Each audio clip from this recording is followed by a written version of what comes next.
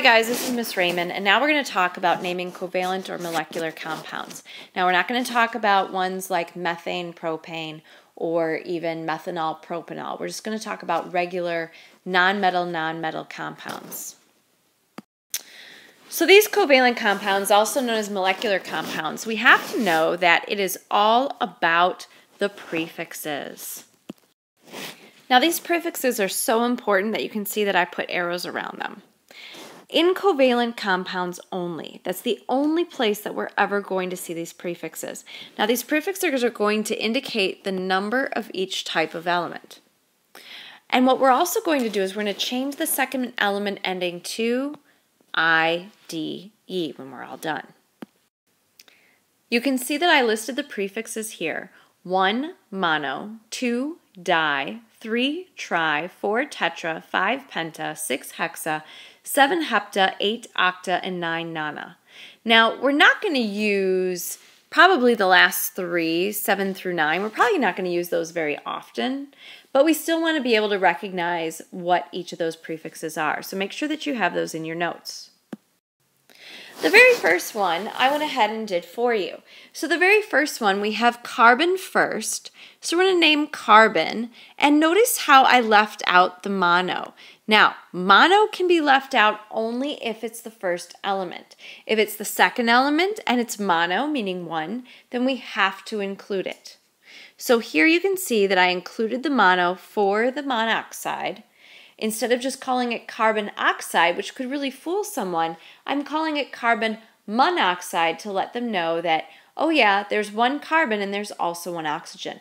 Notice that we are not going to look at the charges. There's no charges that are involved with non-metal because there's no giving and taking of electrons. It's only about a sharing of electrons. And therefore, we're going to use prefixes to indicate how many are coming together in order to share those electrons. The other thing I want to point out about the monoxide is notice that we did not say here monoxide. Because again, that looks funny, that sounds funny. So instead, we're going to go ahead and we're going to just say monoxide. We're going to only have the one O in there. Now, have you ever thought about, hey, I've heard of carbon monoxide, I've heard of carbon dioxide, what are the differences between them? Well, now you're going to see that today. Again, here I have C, and there's only one C, so I could call it monocarbon, but we can leave that mono out just like we did before, and we can just call that carbon. Because it's the first element, we can leave out the mono. The second element, there are 2 oxygens.